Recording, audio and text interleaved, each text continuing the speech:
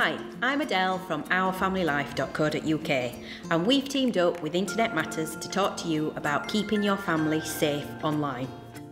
From what they eat, to exercise, to schoolwork, making sure your kids have a healthy balance in life is really important. It's the same for screen time and how much of the day they spend on their devices. According to research by Internet Matters, 70% of parents believe using devices such as tablets, laptops and smartphones is essential for their child's learning and development, with 67% of parents believing devices give their child another way to be creative.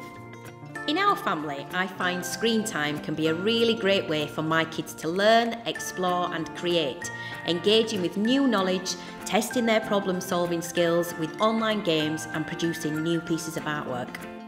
There's a big difference between mindless scrolling and productive online activity, so it's important as a parent to really understand what your child is doing online. Speak to them about their online activities. Are they using their screen time to learn and build experiences, or are they spending hours and hours watching gamers on YouTube or Twitch? For me, there's a difference, and while I don't mind Jacob spending some time doing the things he likes, I also encourage him to explore some of the more educational apps and games too.